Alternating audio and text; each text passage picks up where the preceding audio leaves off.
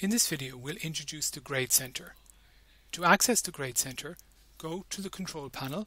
If it's not drop down so that you can see the Grade Center. And clicking on the Grade Center or on the drop down here will show you the different options that are here. We'll go to the full Grade Center, which will show us all students who are visible. In this case, we have 2 students, plus various columns of information regarding them.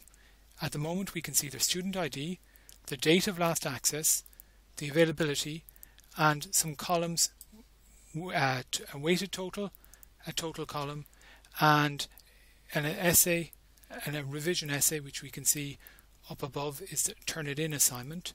And finally, there's also an assignment. So this course already has 3 Turn-It-In assignments, as well as a weighted total and a total column.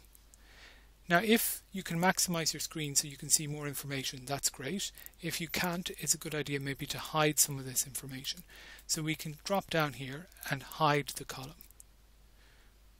We can also hide the student ID, hide the availability, and this just makes it easier to work with this column. Here, the last thing we're going to do is we're going to hide the date of last access. Now, if we've hidden something that we then want back, we can go to Manage, Column Organization, and this will allow us to view the columns, and we can see the columns that we've just hidden. So if we want last access to be visible, we can click on this here and drop down and show selected columns. Now this is back to visible, and we can move these around.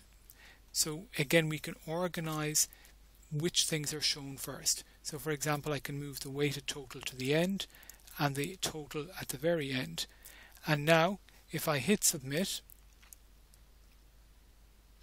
you can see the date of last access is back and weighted total and total are here at the end. In the next video, we'll see how to add some columns in order to enter marks, and also a calculated column which will work out an average for us.